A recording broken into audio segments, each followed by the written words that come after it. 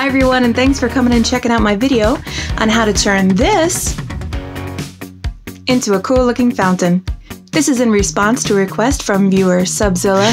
Thanks so much for making the suggestion, and if you want to make a suggestion, be sure to leave a comment or send me a message at firepumpkin0214@gmail.com.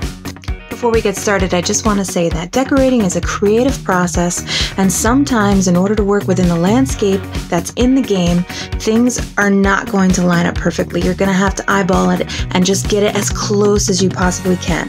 And for those perfectionists out there, I just want to tell you, it's okay. Most small imperfections can be covered up with a well-placed pillar or some plants, so don't sweat it.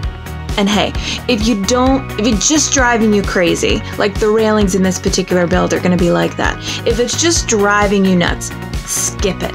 Don't do it. Come up with an alternative. It's okay. It's your build. And as always, thanks for watching. I hope you like, comment, and subscribe.